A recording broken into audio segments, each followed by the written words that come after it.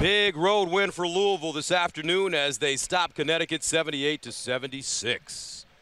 Gus Johnson along with Coach Raftery and Bill, I tell you what, last 8 seconds of that game, something to see. Well, the timeout got it organized. They wanted to take the last shot, Louisville, get it in the lead guard's hands, and Rick Pitino feels he's playing the best basketball right now, really understands what to do that time.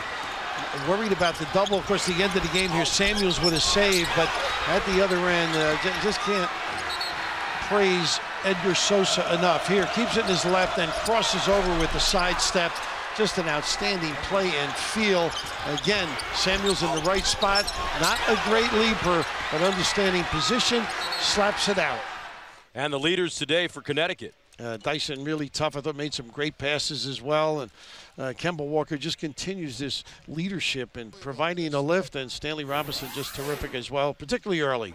And for Louisville. Samuels with the block. We saw that. They started begging, or he did, begging for the basketball. They got it to him. Smith making jump shots, penetrating. And Sosa, your point guard, understanding what has to be done at a critical time. So Louisville improves their record to 20-10, and they're 10-6 in the conference. Connecticut now 17-12, 7-9 in the Big East. Are these two teams tournament bound? Well, I think Louisville is, and I think Connecticut really has to win one or two more games, whether it's one of the two left or the tournament. But you know, they usually say 500 in a conference like this is going to get you in. And the Big East is considered the best conference in America. So for Coach Bill Raftery, this is Gus Johnson saying so long from Storrs here on Senior Day. Louisville spoils the party with a 78-76 win.